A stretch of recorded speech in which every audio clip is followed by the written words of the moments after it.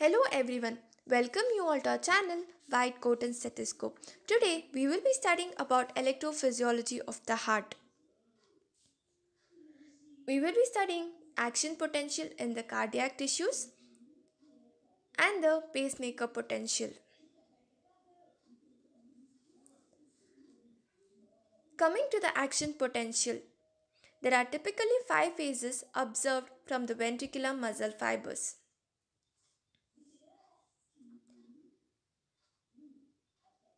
Phase 0 is the phase of the rapid depolarization and the overshoot. It is mainly due to the opening of the voltage gated sodium channels. Phase 1 is the phase of the initial rapid repolarization due to the closure of the sodium channels and opening of the outward transient rectifying potassium channels that causes the outflux of the potassium ions.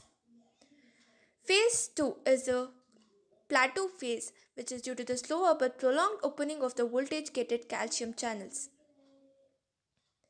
Phase 3 is the final repolarization phase, which occurs due to the cessation of the calcium influx and opening of the outward delayed rectifying potassium channels.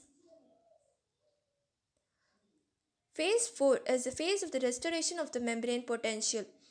It occurs due to the opening of the inward rectifying potassium channel that contributes to maintain the restored membrane potential.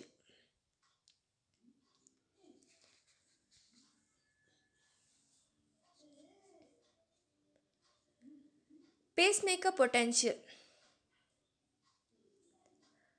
Ionic basis of the pacemaker potential has two important parts, the initial part and the later part. Initial part is due to the efflux of the potassium ions and the opening of the F channels. Later part is due to the opening of the transient calcium channels. Upstroke of the action potential occurs due to the opening of the long-lasting calcium channels.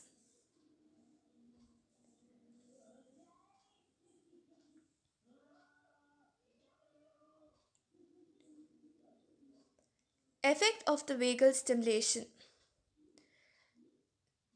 The vagal stimulation of the heart mainly decreases the heart rate due to the release of the acetylcholine.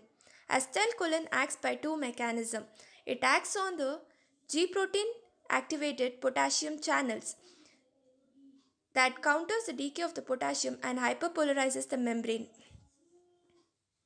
It also acts on the M2 muscarinic receptors that decreases the concentration of the cyclic AMP, decreases the calcium influx. Decrease in the intracellular calcium concentration decreases the force of contraction. Effect of the sympathetic stimulation. Sympathetic stimulation to heart increases the heart rate and the force of contraction due to the release of the norepinephrine. Norepinephrine binds to the beta-1 receptor, increases the intracellular cyclic AMP that increases the opening of the calcium channels, thus heart rate increases.